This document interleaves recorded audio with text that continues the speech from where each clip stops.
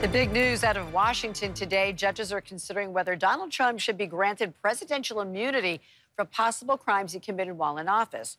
Early today, I spoke with our Washington correspondent, Molly Martinez, get the details on this and other major headlines coming out of our nation's capital. Molly, can you catch us up to speed on the former president's immunity case? Hey, Maria, great to see you. So a three-panel judge today heard arguments today surrounding the former president's potential immunity in crimes stemming from the 2020 election. And this is a big deal because their decision could determine if Trump will be tried in any of these federal election cases. Now, lawyers for Trump say that he shouldn't be prosecuted for trying to change the election results because it was his duty as president to protect the election integrity. Trump himself did not testify in court, but he did give a statement afterwards doubling down on his belief that he himself should be immune. Now, whether or not this flies with the judges remains to be seen. One of the judges called this logic, quote, paradoxical. As for voters, a January poll by CBS and YouGov found that 64% of those polled do not believe that Trump should have presidential immunity for his alleged crimes. And an opinion from the D.C. Appellate Court is expected soon. Looking forward, whichever side loses, we're expecting them to immediately file an appeal to the U.S. Supreme Court. And speaking of Trump, the Iowa caucus is coming up in a few days, and he's still holding that runaway lead. What are polls telling us? That's right, Maria. So the Iowa caucus happens on Monday, and it is a winner-take-all format. And as you mentioned, he's got quite a big lead. Right now, according to 538, it shows that Donald Trump is polling at 61% in the national average.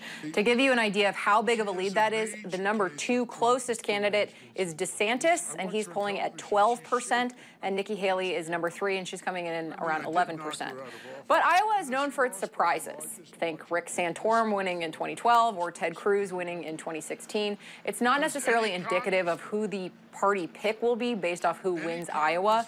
The result of Iowa, though, will be telling. It's going to tell us things like whether or not Nikki Haley's ground efforts these past few weeks have paid off, that huge money dump she did in the state, whether that gained her any footing. We're also going to see sort of a pulse check of the DeSantis campaign and whether or not he'll be able to survive upcoming caucuses, including the one that happens exactly 1 week after Iowa, and that is New Hampshire. New Hampshire tends to favor more moderate candidates like Nikki Haley and like Chris Christie. So there's going to be a lot to glean from whatever comes out of Iowa.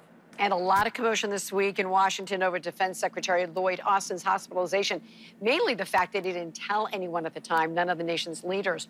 What is the fallout from that?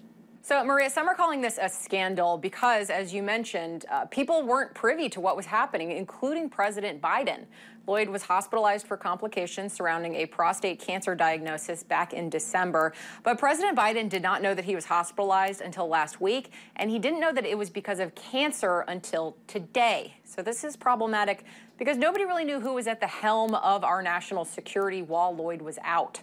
The Department of Defense says that they're now going to give daily updates on Lloyd's condition, and they're also going to do a 30-day look back to sort of prevent lapses in communication with top brass going forward.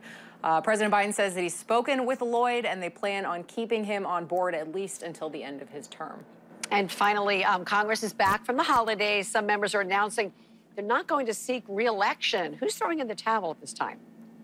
So we know that Doug Lamborn, who is a Republican out of Colorado, is not going to run for re-election. And this is a big deal because he is a 9-term incumbent. And this also means that all 3 Republican seats in Colorado are now in flux. Ken Buck's seat, he's not going to run again. And Lauren Boebert's seat, she's going to run for Ken Buck's seat, leaving her seat vacant. Basically, this means that there's a lot of commotion, and it could mean very consequential things for the very slim majority that the House Republicans have right now.